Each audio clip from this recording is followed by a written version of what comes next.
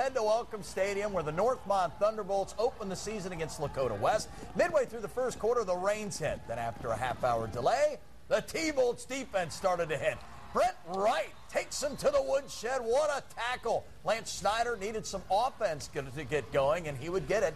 4th and 7. Robert Sikowski gets out of trouble and goes deep to Chris Murray-Townsell, and it's a nice pickup. But with the ball just a few yards away from the goal line, Sikowski gets the ball tipped and then intercepted in the end zone. However, those T-Bolts are resilient, and they would come back in this one. Northmont wins tonight. Final score 13-6.